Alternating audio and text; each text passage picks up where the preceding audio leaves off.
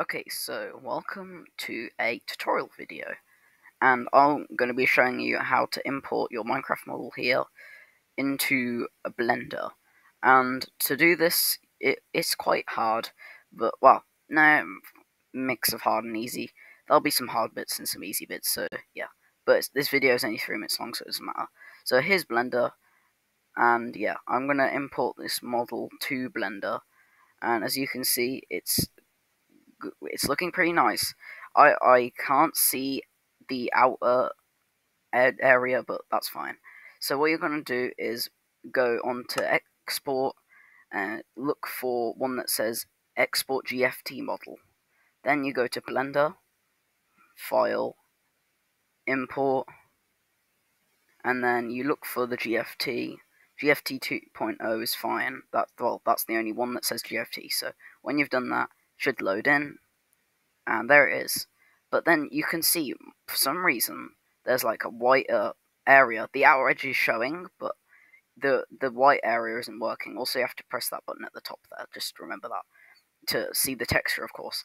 So yeah, to get rid of this, so the outer edge shows on here, but not Blockbench, which makes sense because everything looks better on Blender.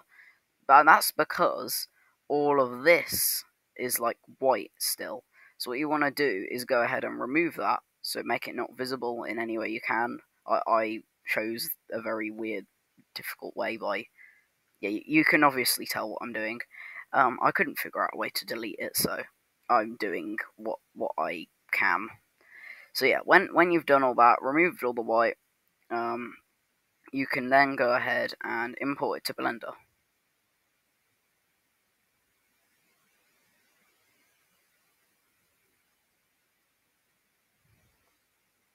So yeah, and you can also use the rubber to get like little bits of corners here, as you can see around my snout. Okay, and then when you've done that, you can go to do the same thing, File, Export, and then yeah, all that. Just make sure there's no white on your skin still, unless it's part of the skin, of course. Don't accidentally remove whites that is part of your skin.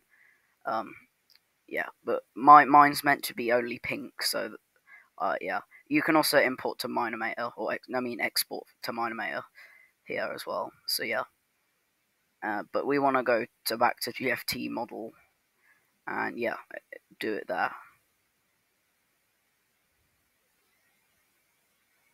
And we can head back to Blender, and here it is.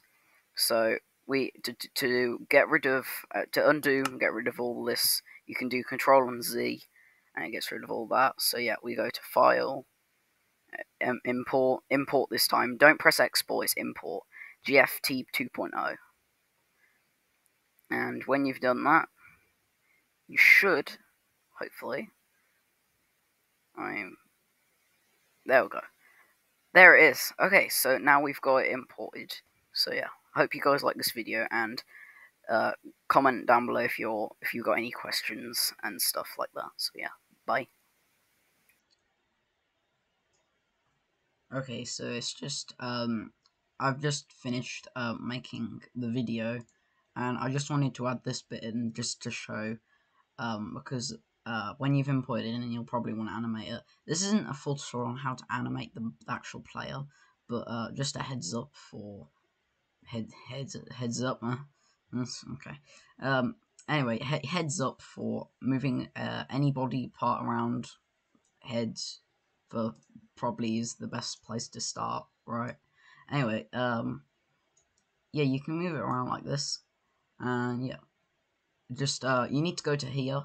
I don't know why it's called Node 18, but you can rename it by going to here, and oh, maybe I can't. Anyway, I've just recently found this out, so I'll have to learn more. But yeah, and yeah, you can move it around like this, or yeah. So yeah, this is bye.